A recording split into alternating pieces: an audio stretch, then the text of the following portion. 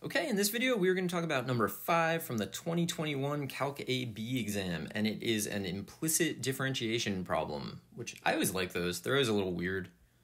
So we're given that 2y squared minus 6 equals y times sine of x, and it's actually going to be really important in this problem. Y is greater than 0. That's going to come up in a couple of places. Part A, show that dy dx is equal to y times cosine of x over 4y minus sine of x. So we just have to get this. So what I'm going to do is use implicit. So derivative with respect to x of both sides of this thing. Don't forget the derivative of a constant is 0. And don't forget the derivative of y is dy dx. So a lot of chain rule. All right, here we go. So the derivative of 2y squared is going to be 4y, but by the chain rule, times dy dx. The derivative of negative 6 is 0.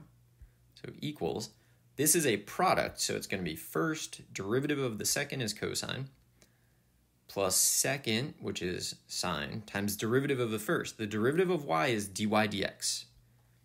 So we get this. Now we just need to solve for dy dx. I'm going to take sine of x times dy dx and subtract it from both sides. And then I'm also going to factor dy dx out on the left. So I'm going to get 4y minus sine of x quantity dy dx. So I just moved to the other side, right? Sine x dy dx. Now I'm just going to divide, and I will have matched what I was supposed to, and we're off and running. The reason they give you that in part A is that if you can't figure it out, you kind of can't do anything else. So they basically have to give you that, and then you just verify it. So that's in case you're wondering why they do that. They want you to be able to answer B and C. So let's see what B has to say.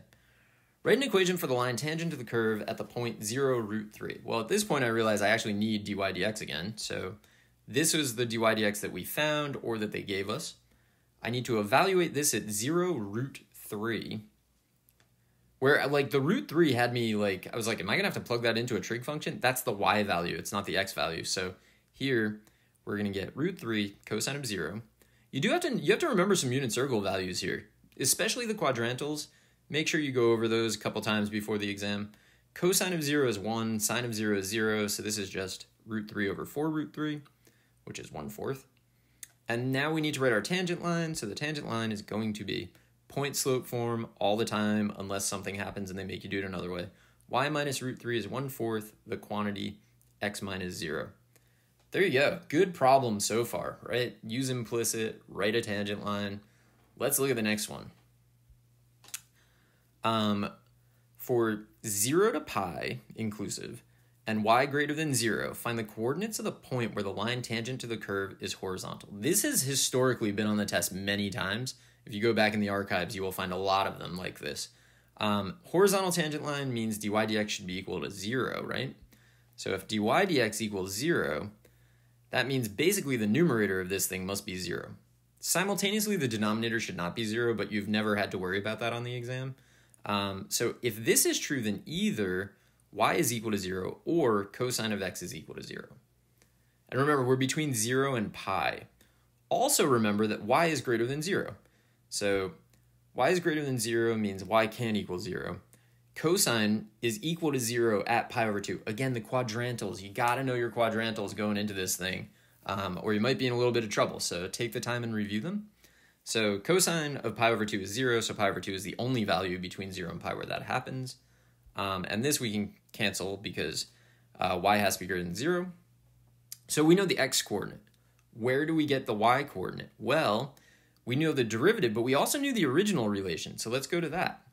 So we have when x is pi over 2, the original relation becomes 2y squared minus 6 equals y times the sine of pi over 2. Again, quadrantals. The sine of pi over 2 is 1. So 2y squared minus 6 equals y. Now we got to solve a quadratic equation. Like, what is going on? I'm going to factor. So 2y and then y. I can't think of a time you ever had to use a quadratic formula on the AP exam. It may exist, but I don't, not since like 2000 something. I know that. So what do I need here? I'm going to go with plus 3 and minus 2, I guess.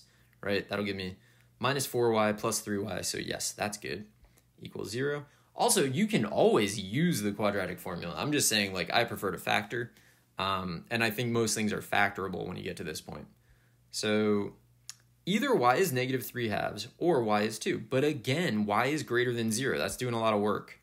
So y is greater than 0. Therefore, our y coordinate is definitely 2. And our ordered pair is definitely pi over 2, comma 2. That's the only point that satisfies this. They told you, it says find the coordinates of the point where the line tangent is horizontal. So you knew there was only one. If you forgot that, you had to go back and find the reason for it, and it's because y is greater than 0. All right, part D. Determine whether f has a relative minimum, relative maximum, or neither at the point found in part C. All right.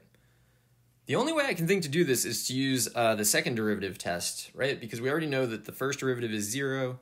If we can find the sign of the second derivative, we'll know if we're at a max or a min. So I'm going to find the second derivative. It's kind of gross.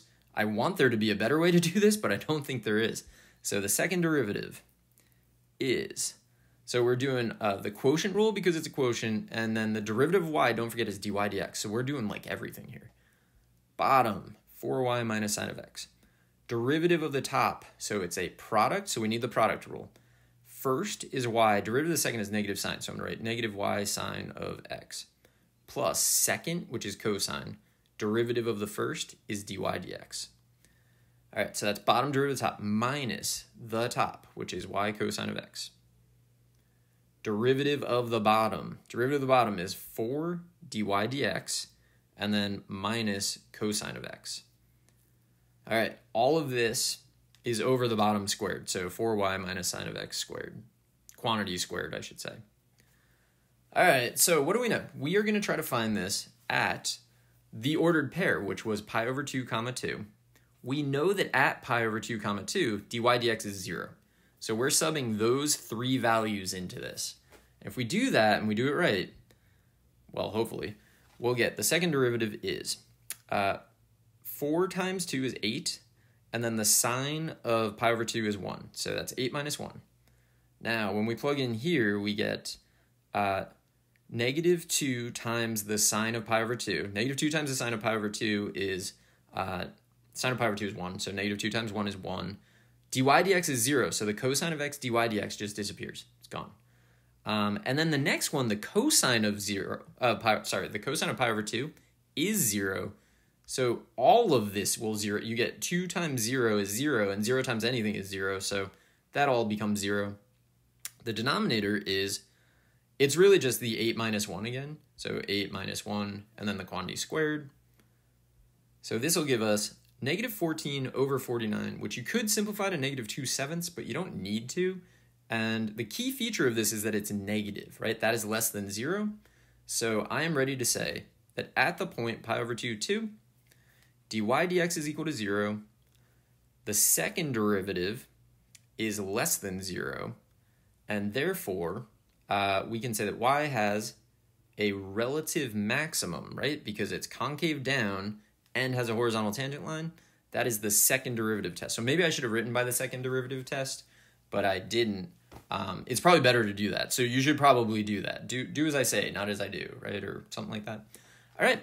That is question number 5, implicit differentiation. Good, straightforward problem, I think. Second derivative is a little crazy to find, but we did it. So I hope you found this helpful, and good luck.